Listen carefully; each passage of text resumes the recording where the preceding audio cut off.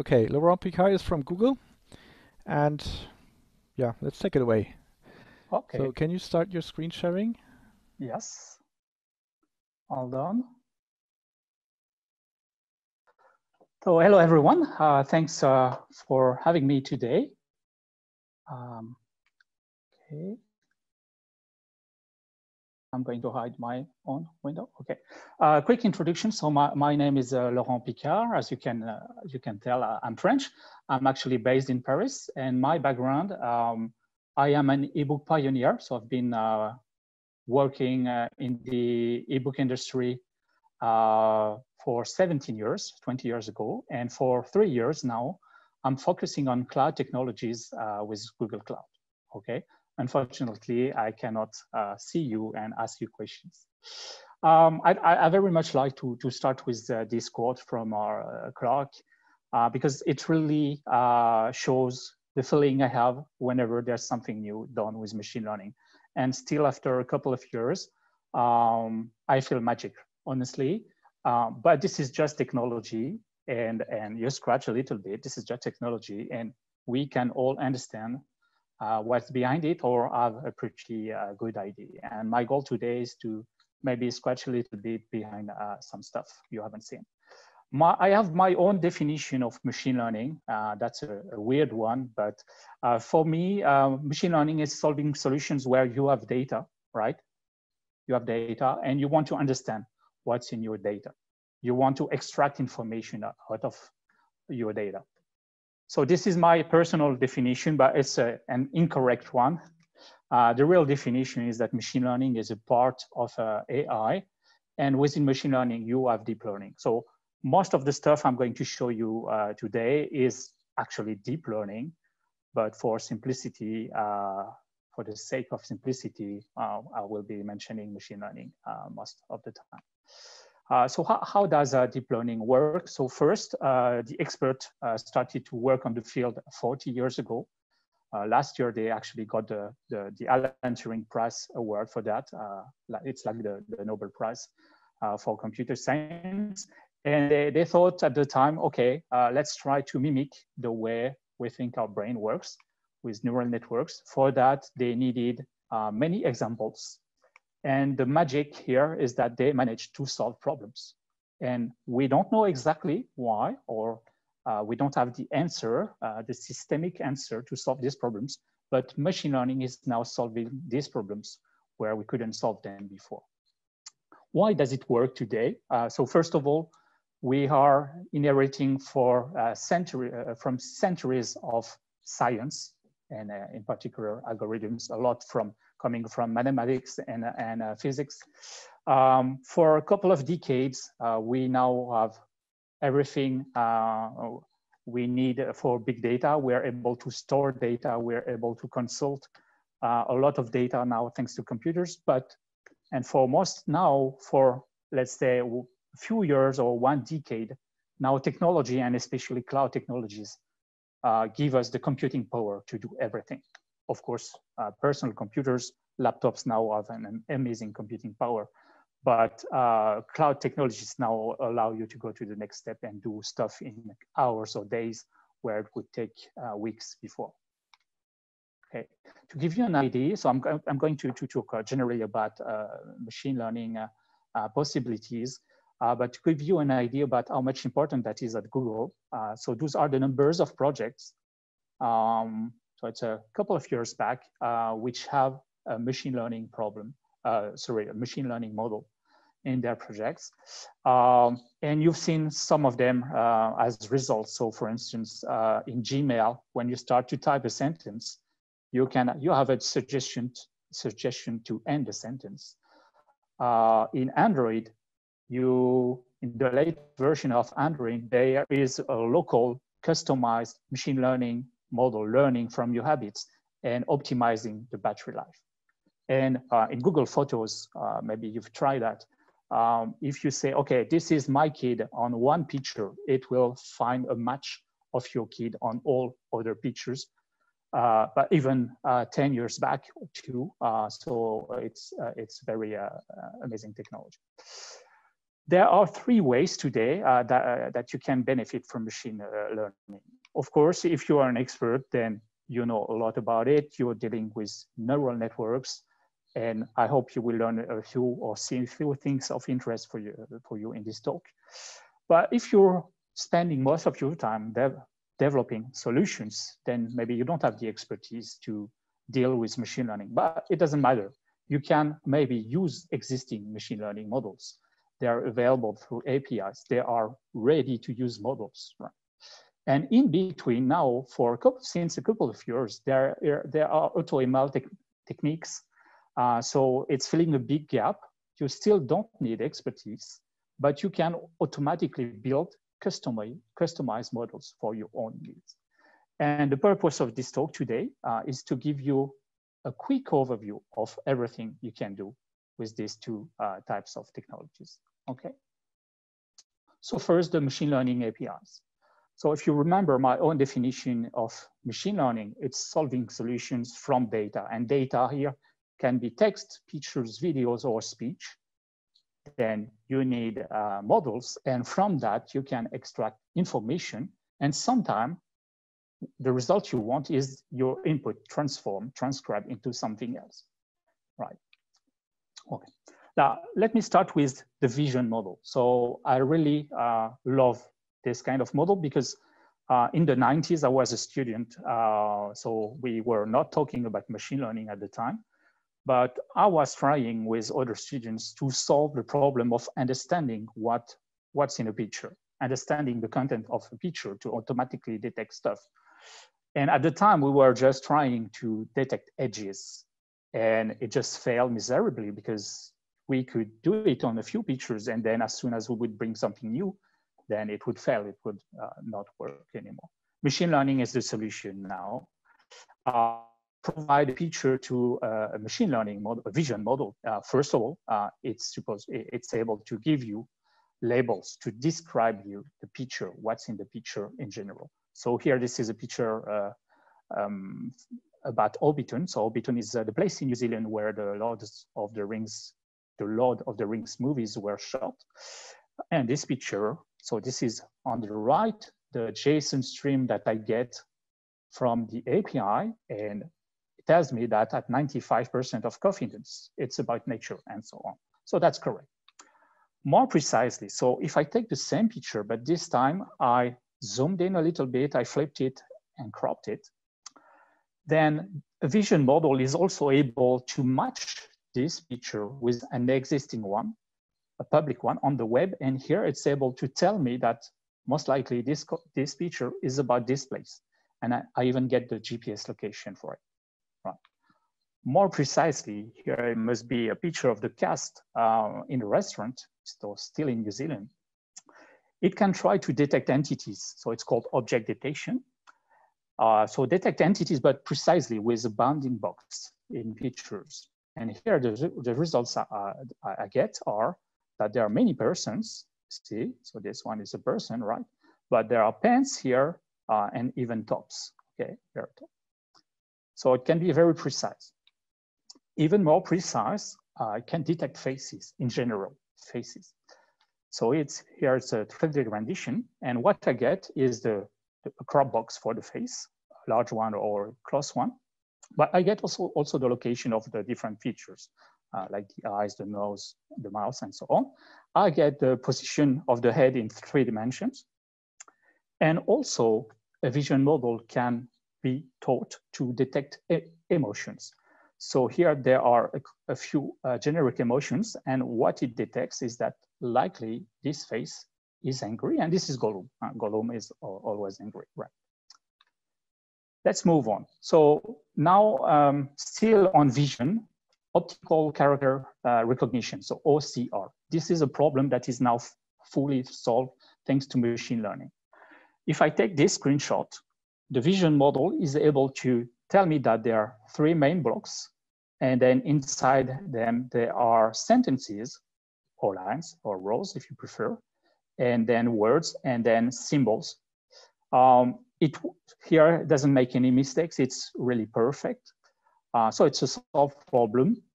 Even if I apply some perspective effect. So if you take a picture on a table or on a wall and so on, it still works really greatly. So let's say it's a solved problem. But the next step now for OCR is actually handwriting detection. And it starts to work really great already. So it's the same principle. So here, this is a handwriting from Tolkien. And so it's not perfect. It's not as good as for typewriting, but here it's detecting the Lord of the Rings. So ideally it would detect the first one here and the second one here.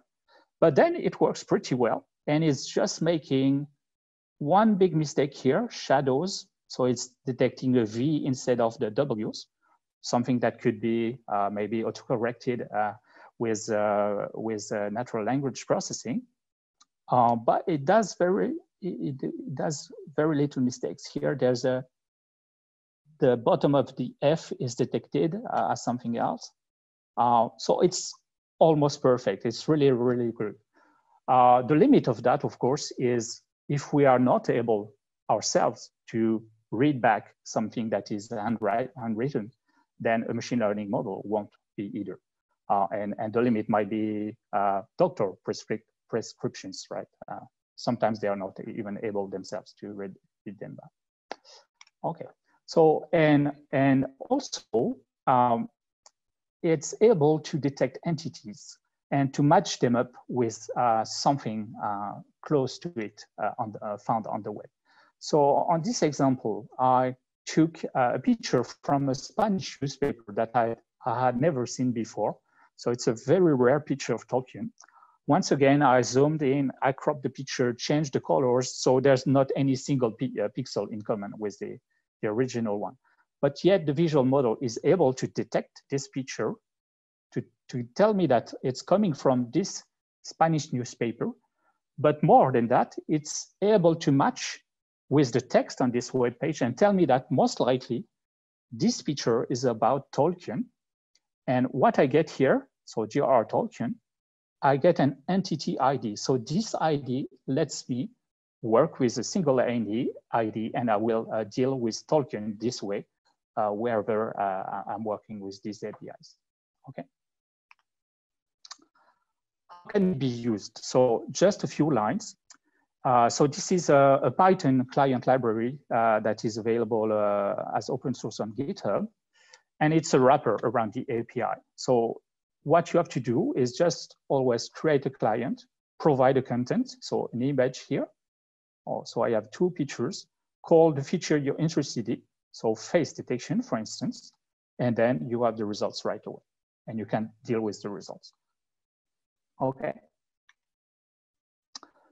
So we've seen what you can do with pictures as of today. You can extrapolate to imagine what you can do with videos, because videos are pictures with a time dimension, right? So maybe the easiest is to show you an example. If you can understand what is in a video, then it means you can index it. And so this video has gone through the video intelligence model, and I get labels, and it tells me what's in the video and where. So here at the beginning, I have a spiral galaxy. The world is made with... A bit later, I have humans. You learn to go, and in so doing... Here, I have a polar bear. So you see, you'll fix you get the results, and then you can really understand what you have in your data, in your input data. So let's move on. Just one code sample. So if you're interested to check out how it's done, I have written a tutorial. So it's a code lab here. And actually, to generate this or to get this information that there's an insect here on the video, in a larger video, once again, it's always the same principle. You create a client, you indicate that you're interested in object tracking, and you call annotate video, and then you get the results. If your video is a couple of, if your video's duration is a couple minutes, then after 1 minute about, you will have the results. So it's of course not real time because it's a a long processing, it's a harder processing to read all the frames from the video and understand what's in it. But you can actually track objects. So it's even better than on pictures. You can follow the objects in your videos. Okay. So next, text. So it's a very big field in computer science. It's called NLP, natural language processing. I guess we all learned that if we went to a computer school. It's a really big field, and latest advancements came from machine learning again. So you provide text, and the natural language model is able to analyze the text and give you results. So on this sentence, it will tell me first that it's in English, okay.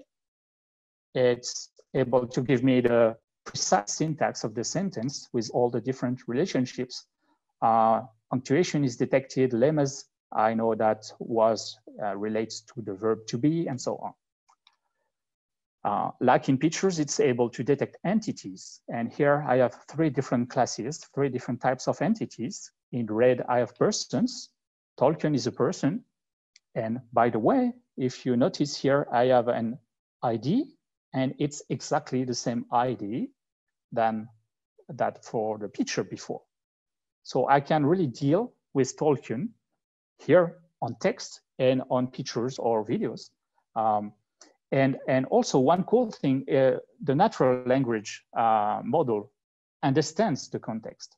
So here, if Tolkien was actually not J.R.R. Tolkien, but Christopher Tolkien, the son, then I will get Tolkien, Christopher Tolkien, with a different ID, of course, the unique ID for the son. Then British here relates to the unification, and the 3 books here are each detected as works of art, which is perfectly correct. Okay, you can also ask for classification. Okay, I have a book, I have a chapter, I have a paragraph, I have a sentence. You can ask for content classification. And in this case, tells me that this sentence should be classified under books and literature with a confidence of 97%, which is perfect.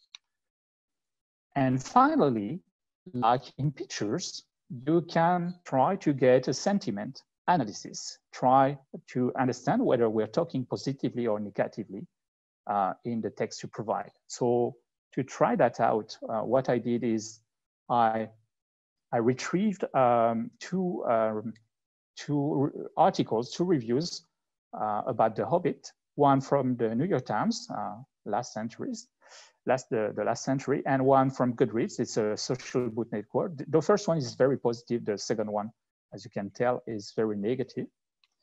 And the results I get are, for instance, for each sentence, I get a score between -1 and +1, and it does work. These sentences come from the New York Times. This one too, it's a neutral one. Most of the sentences, of course, are neutral. These sentences come from Pauline's review, who really hated the book. So some companies, for instance, are using that to understand how people, our users, are talking about their products on Twitter or on the web and so on. So they are actually parsing, retrieving content, and using the natural language sentiment analysis for that. Some companies are using that on emails, on all the emails they receive to understand how happy or unhappy their customers are. It can be pretty useful. Again, to use that in Python, you create a client, you provide the content, a document, can be text or HTML, and you call analyze sentiment, and then you have the result very, very quickly. Okay. In the same vein, translation. So I won't get into details. I can share something with you. So in 2016, I was still working on ebooks, and I was using Google Translate. Someday something happened. The results were a lot better. And what happened, actually, I got the answer since then, is that historically, Google Translate was using a machine learning, a phrase-based model. So mostly a statistical model. And in 2016, Google Translate switched to a pure machine learning model. And this is why at the time, and since then it just kept improving, we suddenly got a big bump in quality. Okay, so here I just need 2 lines to use it. I create a client, I call translate, and I have a translation right away. It works from and to over 100 languages. So that's thousands of different combinations. And finally, regarding machine learning APIs, speech. So speech as an input, you talk and you get your speech transcribed into text. So this is also a problem that is now solved thanks to machine learning. If you're able to understand the speech that is in your data, then it means you can index it. So for instance, if I have an audio file, then I can get the position of every word in all my sentences. And to use it, also very easy, you create a client, you call recognize. You call recognize, and then you have the text coming from your audio. So this is again another tutorial I've written. You will find all the slides. They are public, so you will get the link at the end. It's also on my profile on EuroPython if you want to try that. So what I tried in this one, I recorded myself speaking French poetry aloud, a very famous one from La Fontaine, and just asked for. So I'm helping here a little bit, telling that I know beforehand that it's French. Asking for automatic punctuation. So this is a new feature that is very, very important. It will give you the caps, it will give you commas and so on. And here I'm also asking for the word time offsets so that I can index my different words, okay? Now the opposite, text to speech. You provide text and then you get speech out of that. 20 years ago, I used a text-to-speech engine in the first European ebook reader we made. It was a big failure. So I did work quite a few weeks on it. I was very proud of the result, but the result at the time was that you pressed the play button to get the book to be read aloud. And the result you got was Alice in Wonderland and so on. I am a robot talking to you. So now this is finished. This is also a solved problem thanks to machine learning. At Google, this is coming from a technology called WaveNet. It's been developed by DeepMind. Maybe you know DeepMind because they've beaten the Go world champion. More recently, they are beating gamers, young people who are champions at StarCraft. So DeepMind is trying to solve problem by starting from scratch and building from scratch a machine learning model. And here it's really amazing. Let me get to you to hear these examples. So one is the original recording, and the other one is actually the speech synthesized with the same sentence. She earned a doctorate in sociology at Columbia University. She earned a doctorate in sociology at Columbia University. It's really hard to tell the difference. So if you want to know this one, the one on the right is the original recording. I try to listen to them very loud and so on. It is a very, very natural result. Maybe it's the best model so far from everything I've shown to you. I have to admit, even though I love the vision model, because it's solving a problem I was trying to solve. This one is honestly really amazing because it's hard to tell the difference. This is, WaveNet are the voices you can hear in Google Homes, in Google Assistants. And let's, by the way, try something all together, okay? So I don't know if you noticed, but on Google search, you can actually do a search with your voice. So let's try that out. What is the temperature in Paris?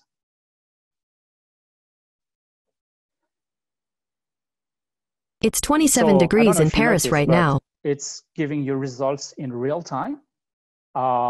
even though it might be wrong at some time when I started to pronounce temperature, I'm on purpose, I use my French accent, and it's been able to understand me. So let's try something else. Now, I'm going to go to the French version. Okay. Quelle est la température à Londres? Oh, sorry. Let me try again. I didn't. Here's a matching video. Quelle est la température à Londres? Oh, I know. I forgot. I told you. I know what I did wrong. I told you I'm going to go on the French website, but I'm actually still on the English one. So here, now I switch to the French one. Sorry about that.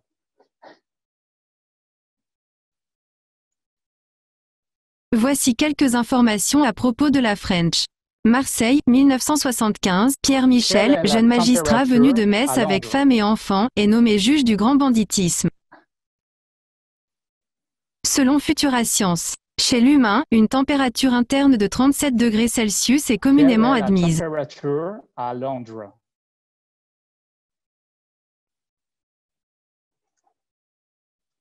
Il fait actuellement 23 degrés à Londres. What I want to show you is the opposite. So I am asking a question in French, but with an English accent. And so I messed up a little bit because I started to speak at the wrong time. But what you could see is that you're getting results in real time and you are getting the expected result. It's able to understand me. Even though I'm really making it hard to be understood. So what does it mean? It means that the speech-to-text engine has been trained and has understood how to has understood the essence of our language and has understood the characteristics, the specifics of a speech to be able to understand the different words. Okay. So we've seen everything you can do with existing models, or there are, of course, more features, many options. It would take a day to cover them all. If you want to generate text, again, I've made this tutorial to generate. So it does take this to generate these 3 sentences in 3 different languages. What you need to do is to create a client again. You need to call synthesize speech. And you need to provide some parameters like the language. You want to generate that. The name of the voice. So there are different WaveNet voices if you want a human-like sounding voice. And you have different options. So here, with only this, I can generate 3 wave files. You can try that in this tutorial. Okay. So next, a big gap that is filling many needs, AutoML techniques. So let me show you this example, you will understand better. If I take these 2 pictures, which are different, right? And give them to the vision model, it will give me almost the same results. Sky, cloud, sky, cloud. Because those pictures are actually clouds in the sky. But if I want to build a forecasting service, for instance, I need to be able to understand the shape of the clouds. I need to know that it's a cirrus here and an altocumulus here. And then I'm stuck because the only info I have is that it's a cloud in the sky. So AutoML here can help you, still without any expertise in machine learning. So the difference compared to the API is that you need to work a little bit more. You need to provide your own data set. You need to provide training data. You need to look for examples and give that to the AutoML pipeline. Once you have the data set, you can launch a training. It's fully automated. And generally, you will need a couple of iterations to understand how well your data set is doing. And then once you're happy, you can deploy and serve. And then you come back to the previous case where you have your own, this time your own private API that you can use in all of your solutions. So it's still work online here. If you want something that can work offline, then you can train a model that we call an edge model, because you will be able to deploy it on the edge somewhere else. So it's a smaller model, not as efficient as the cloud model, but maybe it will it can work and fulfill your needs. So once you have trained your edge model, you can export it and you can get it to run in a container. You can get it to run on your smartphone or even in a web browser with TensorFlow.js. Okay, so it's very useful, for instance, because in factories on production lines, for many reasons, very often you don't have internet connectivity, or you don't want to have it. So you need something that works offline. Even for web browser solutions, of course, you need to download the model first, but then you can work offline and have something that works in your browser tab with a local model. Okay, so once you have built your data set, so here, if I want to make a difference, I need to label them. So I have a cumulus, numbers, and so on. So you label your pictures. Here it's a classification problem. You want to make the difference between different pictures. You don't need millions of pictures like for the big machine learning models we've seen before. Here, you just need a couple of hundreds of pictures per label, ideally 1,000, but with just a couple of hundreds, it starts to work really great. And once you have done your data set, you can launch a training. So here, this is a 1 compute hour training. Here are 3 compute hour training. And then you get a sense of how well it is doing, because your data set, 80% of your data set is used for training, 10% to evaluate the best architecture, and the final 10%, the other 10% are used to evaluate how well it is doing. Okay. For classification, you can use the confusion matrix to have an idea about how well it is doing. So here, for instance, it's doing great with cumulonimbus and cumuluses, but doing really bad with the altocumulus. Almost 50% of the time, it is confusing it with something else. So the reason there are 2 reasons here. Is first, we have less samples of altocumuluses, and second, they all look alike. So making dataset is going to be an art, I think.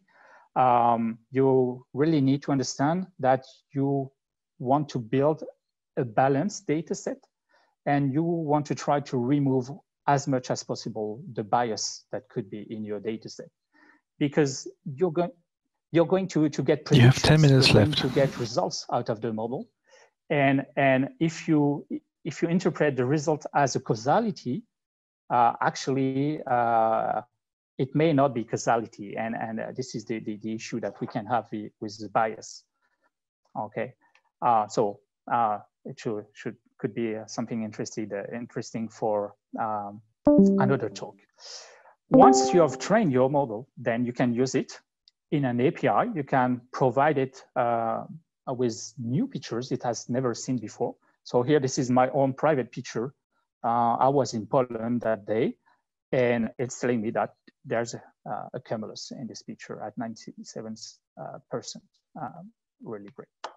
Okay, so if you remember my definition, we have data and we want information. So AutoML techniques as of today work already on text, pictures, videos, and also structured data. And this time you need to choose the features that you want to detect. So for instance, you want to do custom classification. Maybe you want to detect custom objects in your pictures. On videos, as of today, you can do custom classification. There are beta features also for custom object tracking and so on. You can build your own models on text with custom natural language features. You can do your own custom translation, and you can do custom predictions on data. So new field. I would say since 2 years now. It's just the beginning, but it's going to be very useful because you don't need any expertise to build a model. So I've done a demo that we are going to be able to try all live. If you are on YouTube, there is a delay. So maybe when you hear that, it will be too late. And I don't know how much the delay is on YouTube Live.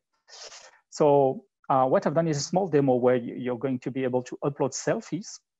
And in the first part, I'm going to call the Vision API and try to detect generic emotions.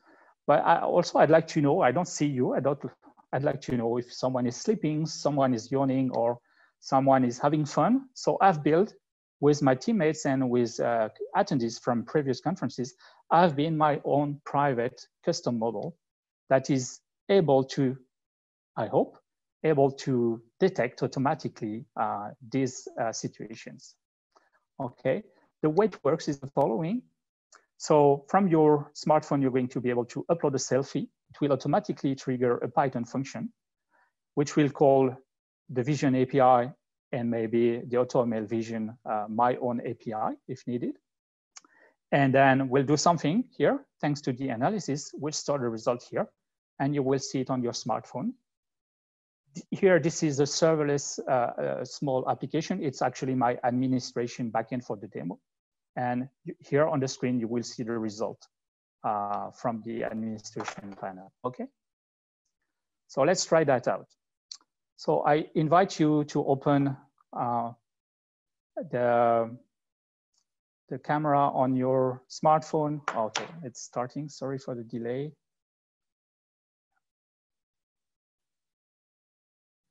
Okay, so you can either flash the QR code here, or you can enter in your browser this URL, bit.ly/smartep20, bit.ly/smartep for your Python 20, smartep20.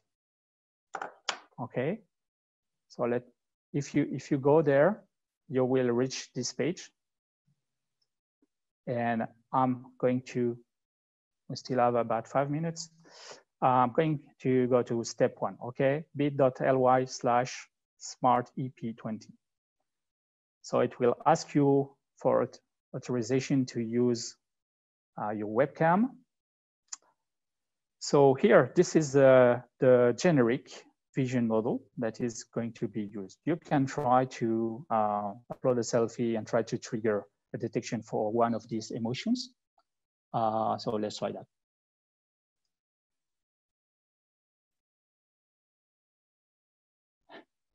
Yeah, my network must be a bit slow, I'm sorry. Seems to be okay. But it's in the cloud, so maybe you'll get faster result on your side.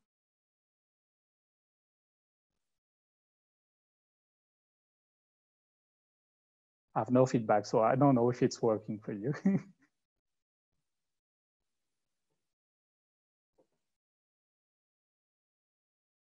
Oops, I should have gotten the results already.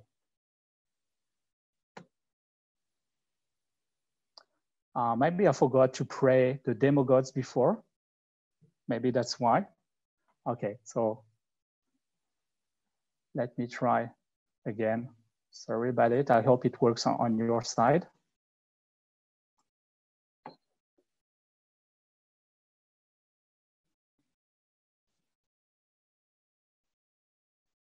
Oh, okay, so I had an issue before.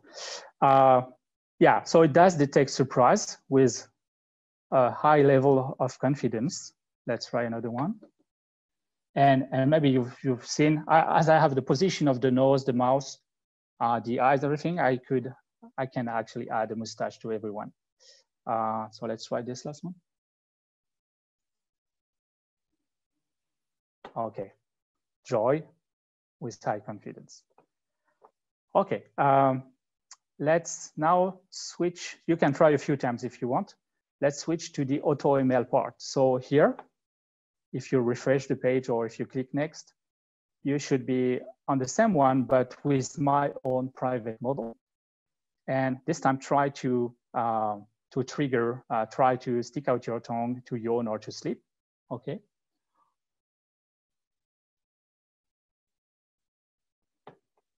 Okay, it found that I'm yawning. Let's try another one. This time, to make the difference between the generic API and my AutoML API, the mustache will have the French flag colors. Let's try it.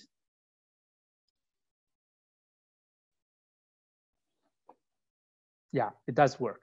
So you could tell that I'm cheating, and I'm actually cheating because I built this model with pictures of me, pictures of my teammate, and of other previous attendees.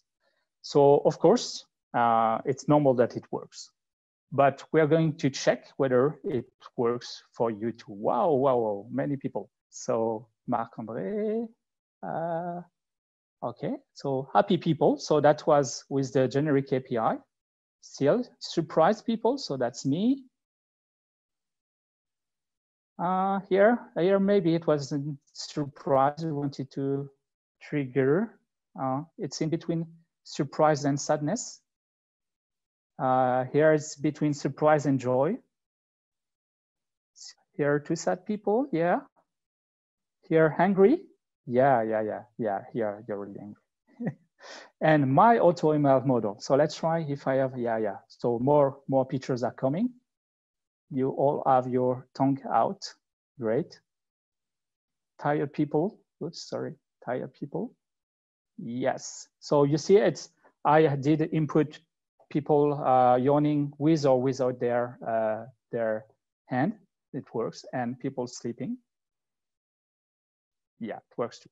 And finally, if you remember, it's able to detect objects with a precise location. So here I have the people, all the attendees with glasses, and it seems to work great. Okay, so a couple of minutes. So you see it's really easy to use, to do. One note, there are two ways to measure how well your model is performing. And for that, you have to understand the notion of true and false positives, of positives and negatives, and whether they are true or false. There are 4 different cases. If you're focusing on quality, then the precision is the metric you're interested in. If you are using a search engine, then you will use the recall metric. And here you want to minimize the number of false negatives. You want more results. I will let you have a look at this if you want to a little bit understand how AutoML works. At least at Google, there's one specific feature. If you want to do more machine learning, then you can use frameworks. One of them is TensorFlow. So it's an open source,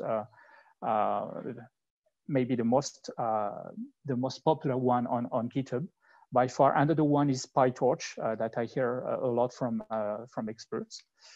So what have we seen? We've seen that there are 3 ways you can use that. With the APIs, you just need a couple of hours. With AutoML, you need days and weeks or months if you want to become an expert. The difficulty, there's absolutely no difficulty with the APIs. With AutoML, you need to build a data set, and for that, you need a couple of days. Okay. A few links if you're interested to check out some solutions. Here, this is an online comic coming from Google AI. You will find lots of the terms, so it's a nice refresh if you want to understand a bit better. If you want to get the slides for this talk, they are here. You're very much welcome to send me feedback too. So thanks a lot for having me today. My goal was to give you this overview of what you can do as a developer, and you don't have to be an expert to do everything you've seen. So I hope you learn a few things, and also even better, I hope it gave you a few ideas. Thanks a lot for having me today, and have fun. Have a great EuroPython. Thank you. Okay, thank you very much, Laurent. That was a very interesting talk. Lots of topics, lots of things covered. We do have a number of questions, but the time is already up, so I would say that we basically take them to the talk channel that I posted in the chat. and then you can answer them there. It would also be a good idea to maybe post the links that you have here in the slides in the talk channel so that they stay up and then are easily reachable. Sure, I will do so immediately. Right, so let me give you your applause. Well deserved.